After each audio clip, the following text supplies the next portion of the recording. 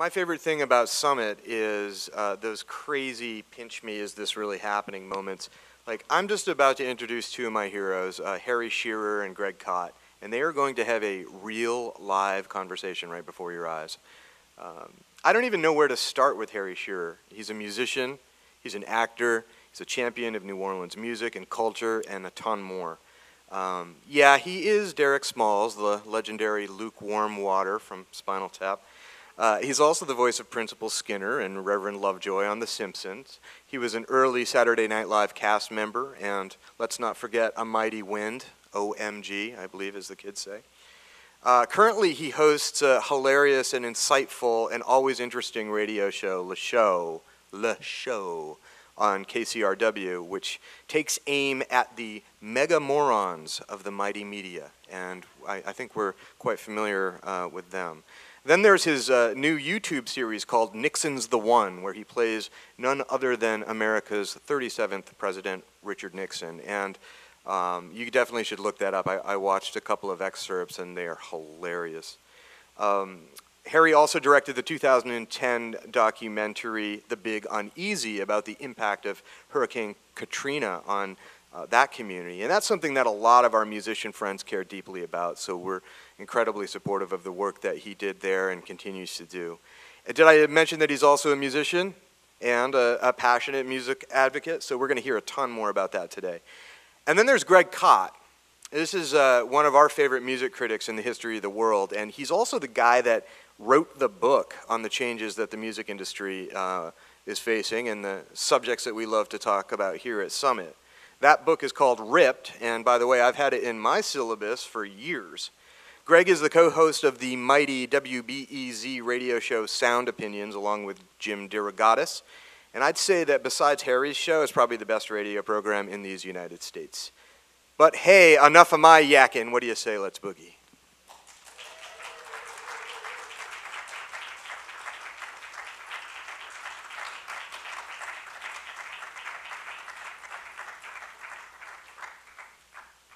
Thanks for coming indoors on such a beautiful day.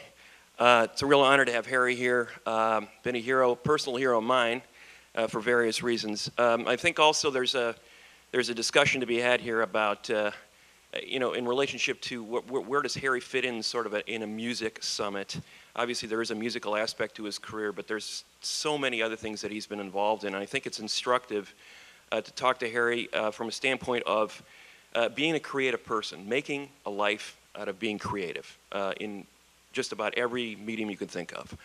But I want to sort of, rather than talk about sort of the macro picture, I want to talk about an aspect of regionalism here. And it's come up a few times in this conference. We've seen some great presentations about Denver. We've seen some great presentations about what's happening in Austin over the last few years and at various points.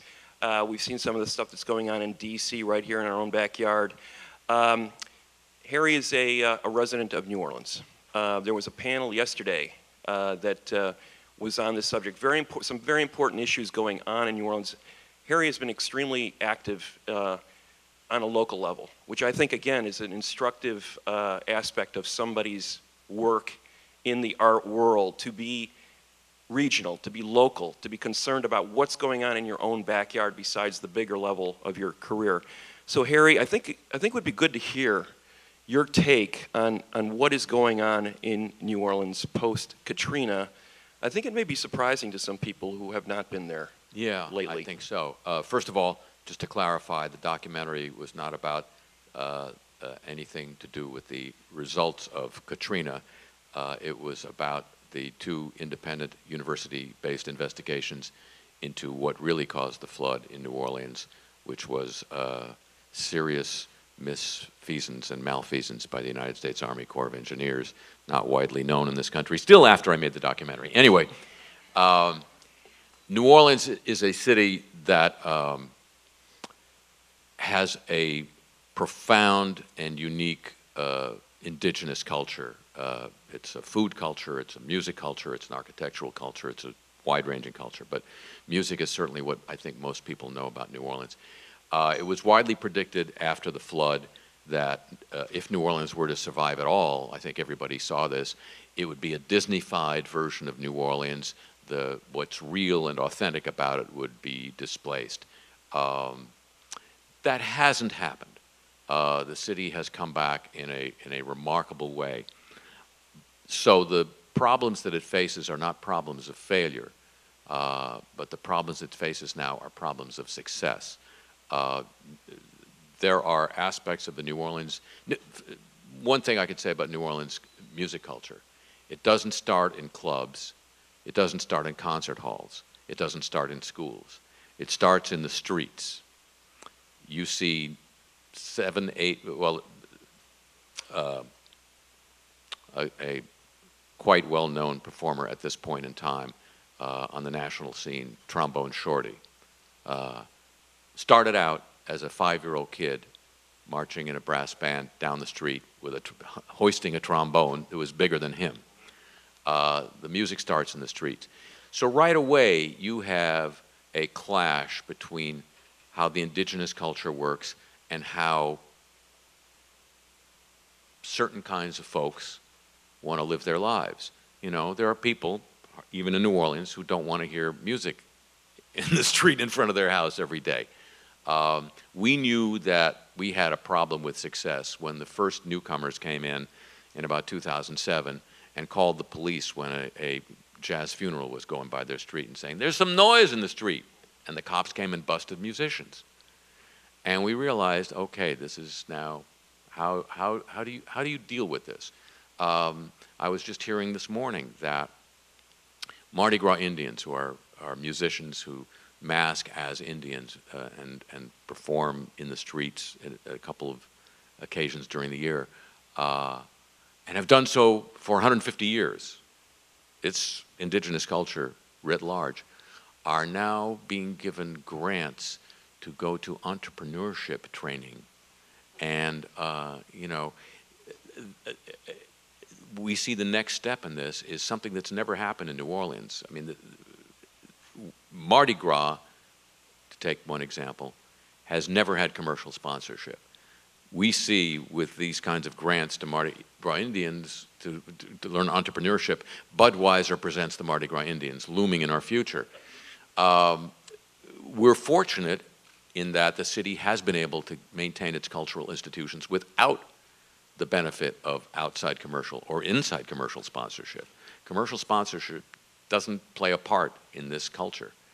That's pretty unique as American culture goes.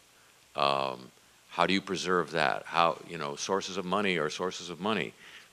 You let it in, and pretty soon you have American politics. You know, exactly. So these are sort of some of the problems we're wrestling with now. Is you don't want to patronize culture bearers by saying, no, don't take the money, stay poor. On the other hand, you have to recognize there are dangers in every source of funding, especially from institutions that have never had a track record in culture before. So these are some of the things that we're dealing with right now. And some of it is, as I say, as simple as how you deal with the tensions between neighbors who like a nice, quiet living environment and a culture that plays music in the streets. There are, in every city in this country, people who move into urban areas and wanted to have the peace and quiet of the suburbs. Right. And don't like the hustle and bustle of the city and want to try to outlaw it or zone it away. And we're dealing with that. Can you deal with the cultural issues like this in the context New Orleans is just having a comprehensive zoning ordinance drawn? Can you deal with cultural behaviors in zoning? I think zoning is like a clumsy, you know, ham-handed way of trying to deal with cultural issues. Zoning tells you where you can build things and how big they can be, but it can't deal with behaviors. That, you know, nor can the cops. You know, the other way of trying to deal with it is you call the cops when there's musicians out front. Right. So we're trying just now to start having discussions about community-based ways of ameliorating these kinds of conflicts. I think when you talk about government and the arts, there's an immediate sense of tension there right away. Yes. And I think one of the problems is that government doesn't understand, they can't quantify art. They understand money. Budweiser sponsors the Mardi Gras Indians is okay, we get that. We get that. That's a revenue stream. We're having similar tensions in Chicago, where there was a study done by the University of Chicago, you know, not just a fly-by-night organization. I've heard of that. A few years ago, yeah, which quantified how much revenue was generated by the arts community in Chicago, and it was staggering. Mm-hmm. But the problem is, you know, they presented it to City Hall, but then City Hall's got to read it and pay attention to it, which they conveniently just said, well, thank you very much. We'll just slide that over well, here. Well, the irony in New Orleans is the current mayor was, in his previous career, the lieutenant governor, basically in charge of the cultural economy of the state of Louisiana. So he understands, Mitch Landrieu understands that concept of cultural economy, and they have quantified to a great extent in New Orleans what the cultural economy means to that city, because aside from some movie making going on there, the cultural economy is the economy of New Orleans. they get how serious it is. Right. Okay, last thing on that subject. In terms of this audience, what do you think people can do in terms of helping the situation there? How can a citizen, a tourist, somebody who comes to New Orleans, help you know, in regard to what's going on there locally? Well, you know, there's somebody from New Orleans was saying this earlier. Tourists come to New Orleans, he said, and they want to see they want to go where the locals go. I'm not sure that's true. I think a lot of tourists want to go there, you know, get, as they say on Bourbon Street, a big-ass beer and throw some bees. And they should have the right to do that. But there is, as in any city, in New York, Chicago, anywhere else, there is this pretty strict dichotomy between the tourist culture and the indigenous culture. And I'd say if you go to New Orleans, go see the Mardi. No, that's Professor Longhair said that. I'd say check out the indigenous culture. Check out where the tourists don't go, because it's an eye-opener and an ear-opener. It is interesting how they sort of herd you into one area. You've got to be a little, and I've been told by people, you know, at the hotels there, oh, you don't want to go there. That's where you want to go. Yeah. And you're right. That's where it's happening. That's yeah, where this music's happening. I remember reading in like 2007 or 2008 an In-Flight magazine that had a guide to New Orleans, and everything they did was within the confines of the Ritz-Carlton Hotel or the Windsor Court Hotel, because you don't want to go anywhere else. Yeah, it's all inside the hotel. Yeah, stay right here. Yeah, stay right here. Right here, you'll be fine. So I want to switch gears here a little bit, and obviously we're going to try to get some questions in here at the end too. There's a lot of ground we have to cover in a short amount of time. We're going to try to get to some of the highlights. One of Harry's latest projects is a program called Nixon's the One. I don't know how many are familiar with this, but hopefully we'll get a little more familiar with it.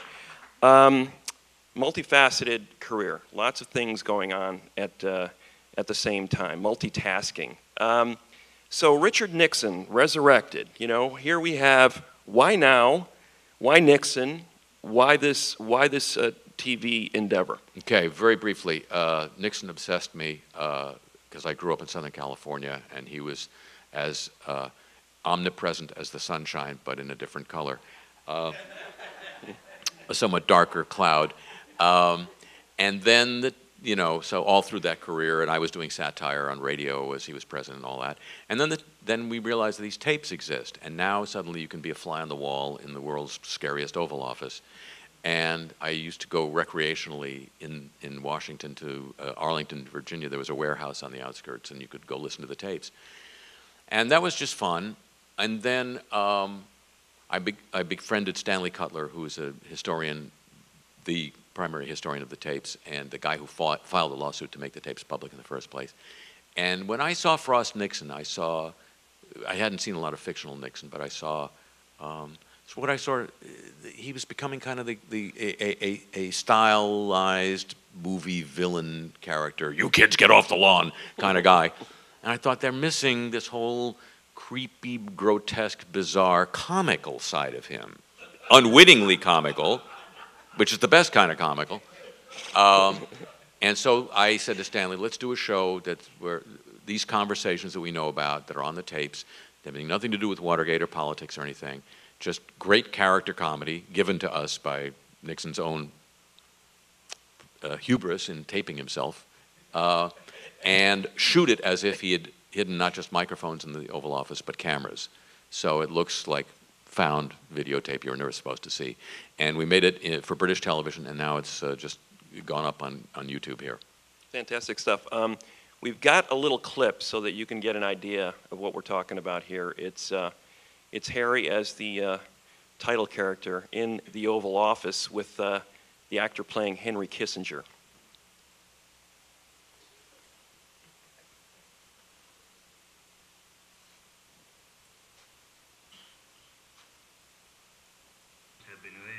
And I said, in effect, insofar as we're concerned, we're ready to trade, we're ready to exchange. Excellent. But in terms of recognition or the technical problems or these other problems, I ain't going to talk about it. I thought that was good. Now we're going to get a hell of a blast from the Washington Post and the New York Times. They're going to say, why don't you say you're going to recognize Red China? Screw them, don't you agree? They did not get you to this point on your China policy. You did more in 2 years than they ever. Well, this drives them nuts, Henry. It drives them nuts. That's what I feel. But you know, you never know. The questions determine it. But I thought we got some points across. Well, the questions were not good, but They were pretty stupid. but you. Well, when I talk about the young people, I thought that was not bad. That I dream with them and I want them to believe in the country. That wasn't bad. What did you think about the kid? The answer about the family. Wasn't that good? That was excellent. It was very. I thought it wasn't bad. It wasn't the best. No, I thought it was. But you know, the idea of we're ending the war and we're doing this and we're proving that the system works. Now, kids, come aboard. Let's get going, huh? Let's focus on the things that we can do rather than on. That's right. And let's make this thing work. That's right. I thought that this. Well, Henry, have a good time. Thank you.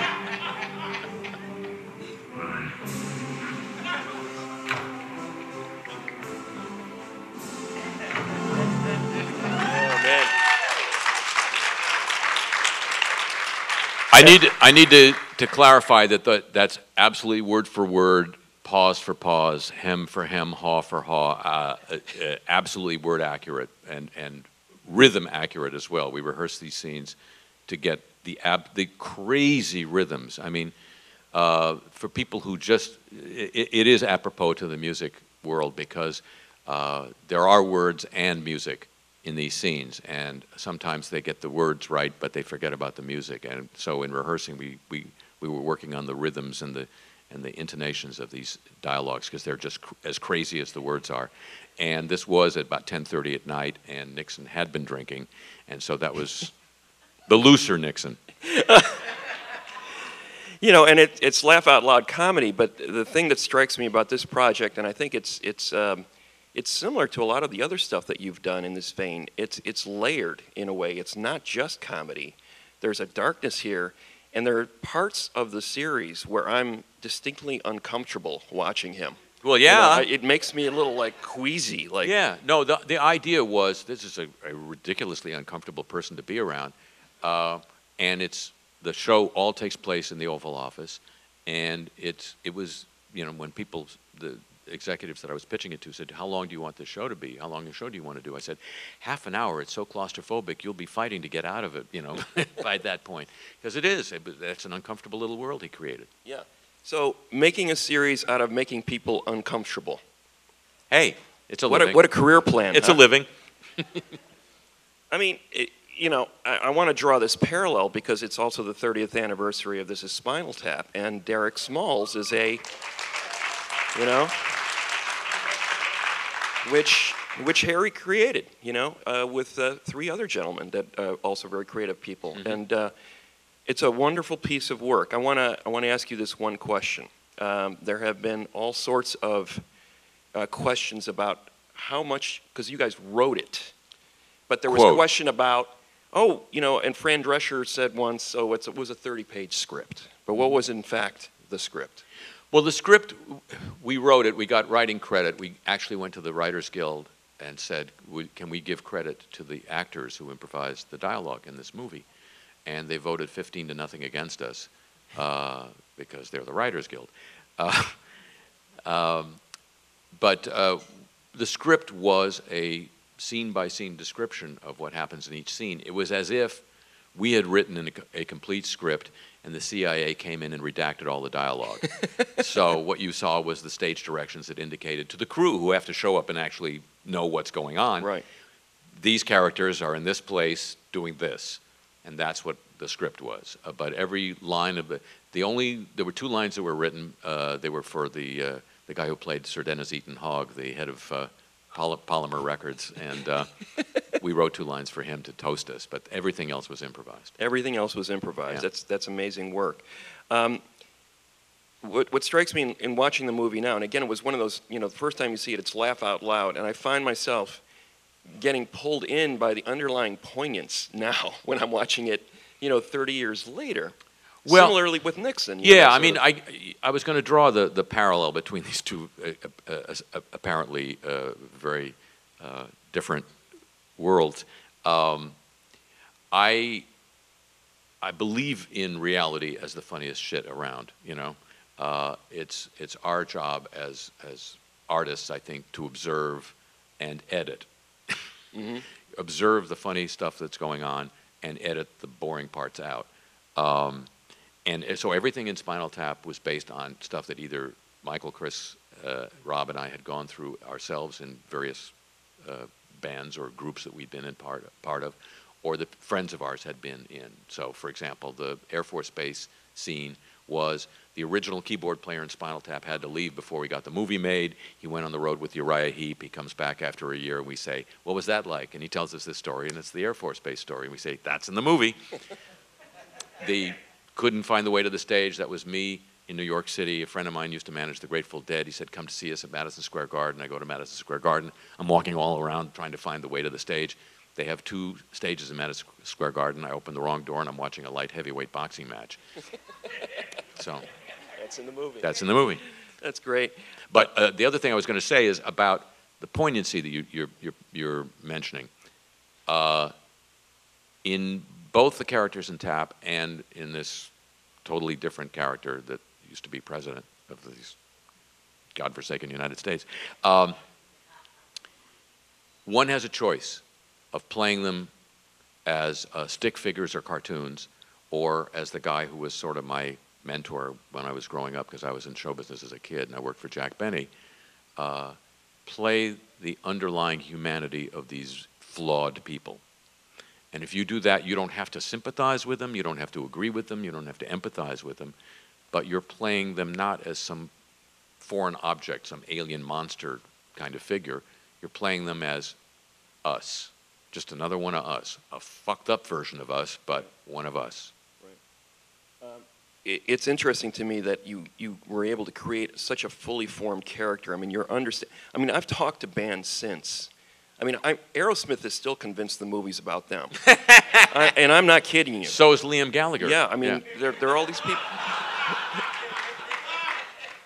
Truer than you believe, right? I mean, it's just unreal. But your understanding of that culture, as a music person yourself, it seemed like you went into this project with this sort of both, let's laugh at it, but we also love it. We love it. Yeah, well, the real impetus for doing the movie was not, let's make a funny movie about rock and roll. We were funny guys, so we figured whatever we did was going to be somewhat funny. But the impetus was, why do movies keep getting rock and roll wrong? It's not that hard to do it right. So our original impetus was, let's get this right for a change. When you see our fingers moving, let them actually be playing what you're hearing on the track. Basic little thing that most movies didn't do at that time. You were going, what? He's not playing that.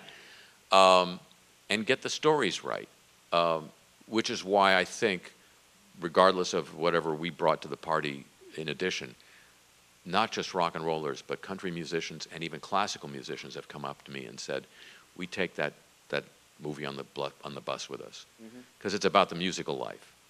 Right. Whatever costumes you wear and whatever hairstyle you have, it's about the life of a musician on the road. True DIY artists too. I mean, go back to Spinal Tap. Nobody wanted that. Nobody understood it. To Nixon now, like who? What? Why Nixon? Why now? There's a level of risk taking the road less traveled. You know, a total, you know, the culture's going this way, I'm gonna go that way. And that seems to have been there from a pretty early stage. Where does that come from? I think a couple places. One, my parents were both immigrants from Eastern Central Europe, so I was set to the task of learning about the country while they were learning about the country. I was learning, you know, as a kid. They were learning as grown-ups. And secondly, I was skipped ahead in school. So my peer group wasn't my peer group. So I was really, I didn't have that period of time where I felt like I had to, you know, go with the crowd because they weren't my crowd. So that really taught me to go my own path, you know, those two things. And then I just couldn't get out of the habit. Yeah. I mean, it's a lonesome thing sometimes, but you know, and then my mom says from the age of 5 I was very stubborn, and that, you know, so it's just like I kept doing it. I believe. Wouldn't learn my lesson. Well, you know, and obviously there's so many things we can talk about, but you know, the Simpsons. I don't know. Most of you probably know the multitude of voices that. What is it? About 20. Characters? Yeah, at current count, yeah. Yeah, 20 characters on The Simpsons that Harry has been voicing since the start of the program. And I was fascinated by these stories about 10 years ago where you called out the people on the show, basically saying, hey, I don't feel the honesty here. I don't feel these characters are going where they should. It's like you were basically calling your boss out and saying, you know, your meal ticket, which is a very hard thing to do.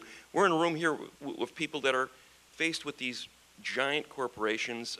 They've all got a boss of some sort, I would imagine. It's very hard when they're paying you to call them out, and you did that. Yeah, it wasn't voluntary. I was tricked into it, or you know, I was answering questions from a reporter. Those damn reporters. It's the damn media, just like Nixon says. But you know, I guess what's at the bottom of all that is not to be, as I'm sometimes referred to around that show as the turd in the punch bowl, but to have a sense of your own value. Look, we creative people exist with this sort of birth problem.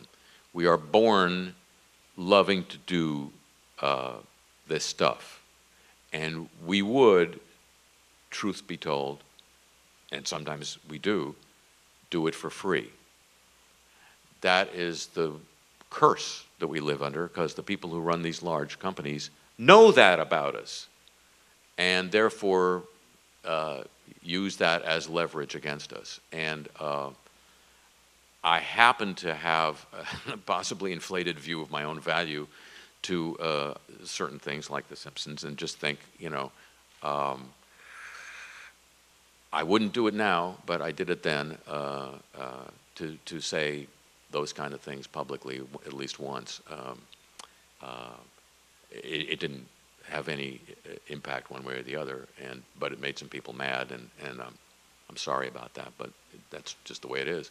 But I think there are times when you just have to have belief in the value of what you're bringing to the table. You know, they do try very hard to, I think, in my experience, give you the sense that, which is true to an extent, that there are people lined up around the block to take your job, and any one of them can do as well as you.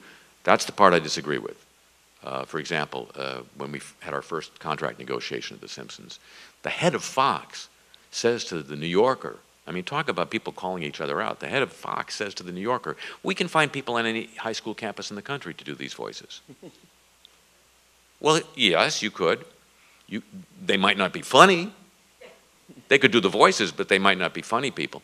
My response was we could find anybody on any high school campus in the country to run Fox, and we have.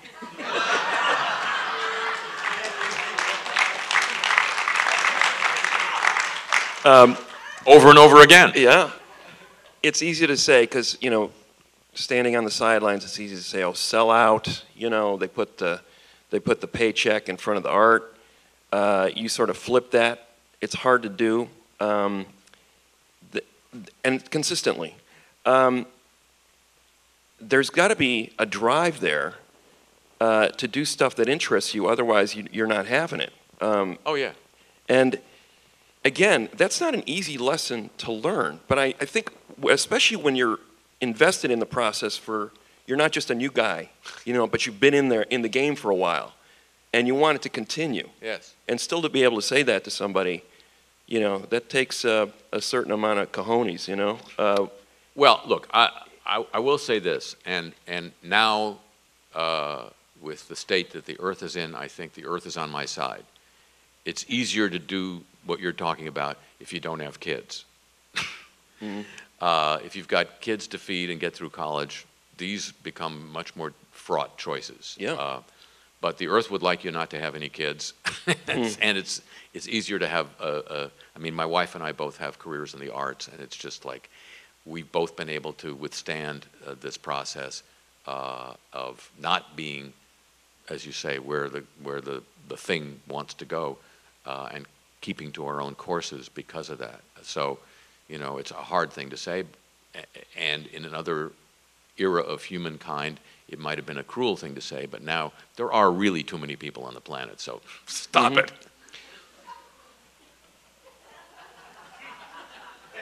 Another panel altogether, I think, right?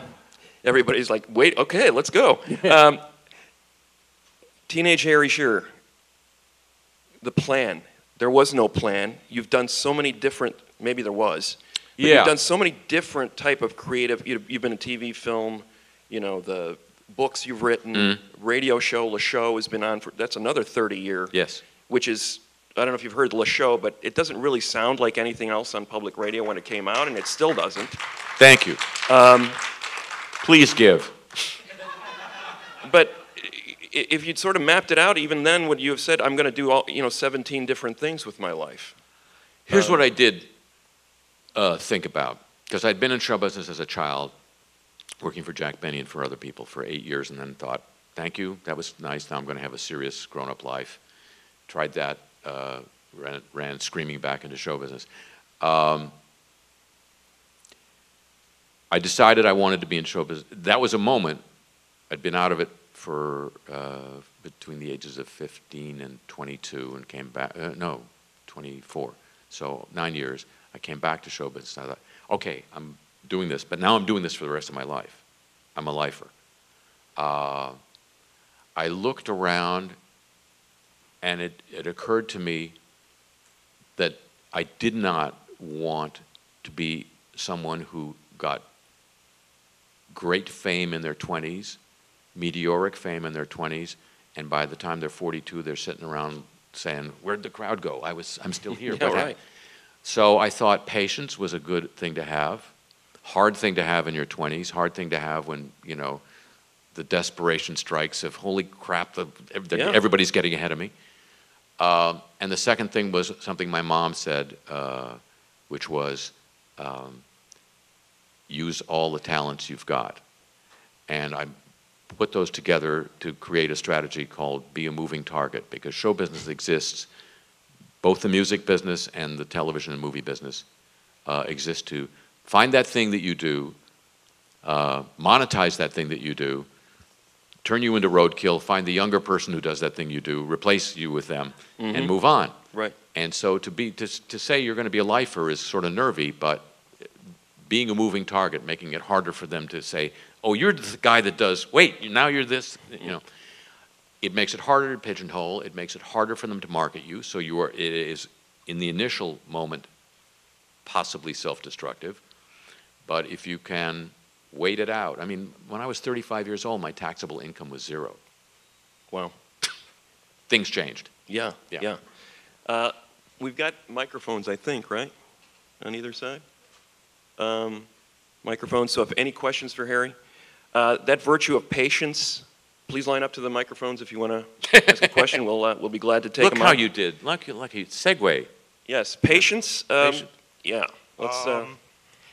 I just wanted to, congratulate Harry on, there was stuff when I went to see A Mighty Wind. I could tell, they did heavily fictionalized, and they changed, bent and warped a lot of the stories. But you could tell from the history of folk music, sort of which characters some of the others were based on, and I found that very interesting. I was saying, oh, they're these, they're that, but heavily warped and out of so it wouldn't get sued. How about this for wackiness? Christopher Guest's babysitter was Mary Travers. Oh my! Yeah. So at any rate, I just I see your thing about gentrification and whatever. I mean, I help to run a space out in Tacoma Park here in D.C. and we've got a rear neighbor that just moved in 2 years ago, and we've been running what's people think of us as a club, but we're more of a space that has loud music in it a lot. And we used to do a lot of punk, and now it's we got to close at 10 because DC has this ridiculous noise ordinance, and so it's horrible. That is one of the things that New Orleans is dealing with. They tried to have a sound ordinance come before the city council last spring, and I was part of the meetings involved in that. And there are so many lines of fissure that start being created around that subject. Whether you call it noise, whether you call it sound, in New Orleans, hard to believe in a city that's based its entire career on music, birthplace of jazz and of a lot of funk. There are specific legal prohibitions about music. And it has been brought to their attention that this is probably unconstitutional, music being a form of expression. Yeah. Unfortunately, it's like the woman in the back is just using the law as leverage against us. She doesn't want us there, period, but never mind. Yeah, but I mean, laws that are basically directed at music as opposed to sound per se, which could be groups of motorcyclists who periodically drive down my street in the French Quarter, for the enjoyment of the sound it makes when they echo across the buildings. You can't single out music. Constitutionally, you can't single out music.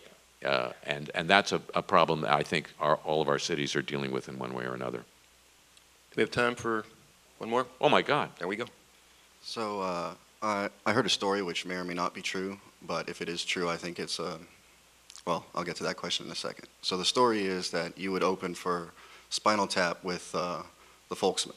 True. So essentially the same people Yes. engaged in the same exact activity, different style of music, and the fans would boo you.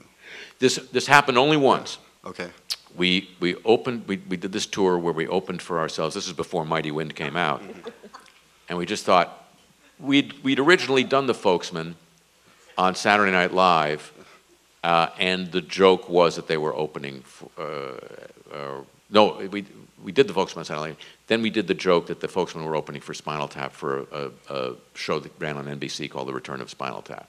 So the idea that the Folksmen would open for a rock band just seemed, ludicrous on its face, worst possible opening act.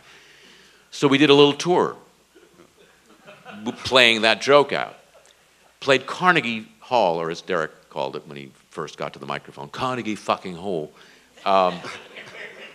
Went fine. Played the Greek Theater, went fine. We got invited, we played the Hard Rock in Las Vegas, went fine. Came back to New York, because it was so successful, to the Beacon. And the Beacon didn't say opening act, or didn't mention that it was an opening act. So now we come out on stage as the Folksmen, the joke on the worst opening act for a rock band, and nobody knows who we are, and nobody is expecting us. And they're going, tap, tap, tap, tap, tap. And instead of doing the joke on the humiliation of being the wrong opening act, we are experiencing the actual experience of being the wrong opening act, because we can't break character and say, no, we're the guys you like, come on. So the sweat is pouring down us, and now we have to come back and entertain these fucks, Yeah, because I will say one other thing about that. I thought we were the only people ever to be that stupid or clever to, well, there's a very fine line, as you know, to open for ourselves. How many of you remember in the late 1970s a hit that was riding on the citizens band radio craze of the moment called Convoy by C.W. McCall. Okay, so he's that guy. Now, in the mid-1980s, there was a series of prog rock Christmas albums that started coming out. Mannheim Steamroller, same guy. And C.W. McCall came out and did a concert tour. We opened and was followed on the stage by Mannheim Steamroller. It was the same guy. So we share the honor with him. Thanks, Harry. That was great. Thank you for coming. Thank you.